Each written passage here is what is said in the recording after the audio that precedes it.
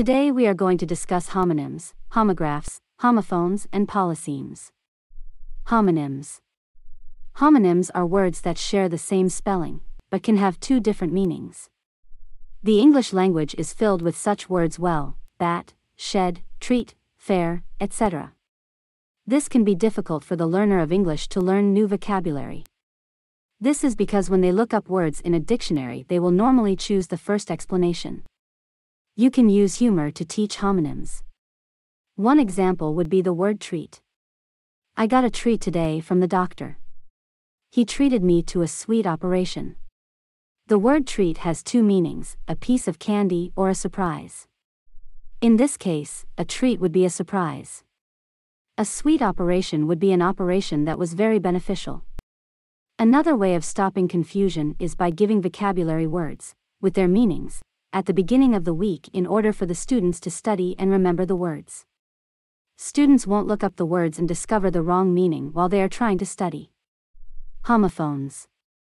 Unlike homonyms, homophones are two words that are spelled differently, but pronounced the same way. A key way to remember what homophones are is the word phone. Think of phonics and that means sound. Homophones, same sound. Examples of these would be steak/steak, meat/meat and time/time.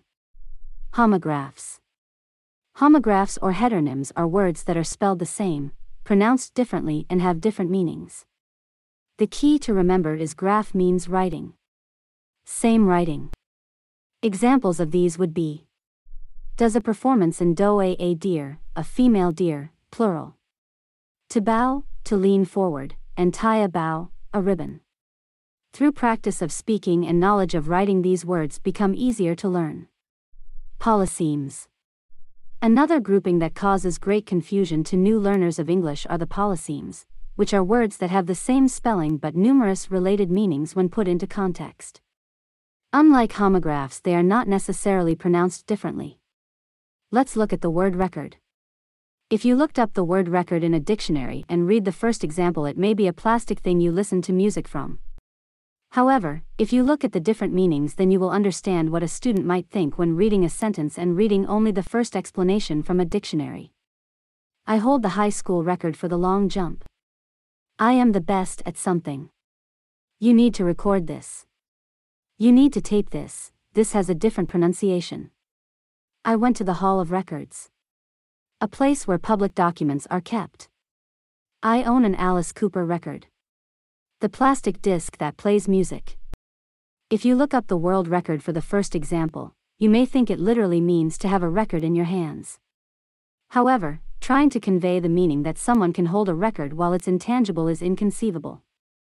To stop confusion, each meaning should be taught individually and explained when you give examples. Only explain the meanings of the most relevant meaning at the time it is taught. To sum it up, homophones are words that sound the same but are different in meaning or spelling. Homographs are spelled the same, but differ in meaning or pronunciation. Homonyms can be either or even both. To help remember, think of the etymology. Homophones have the same sound, the Greek phonos. Homographs have the same spelling, Greek graphein, and homonym comes from the Greek word meaning name, onyma.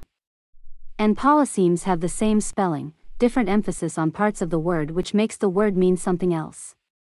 Well, that is all the time we have for today. I hope to see you next time.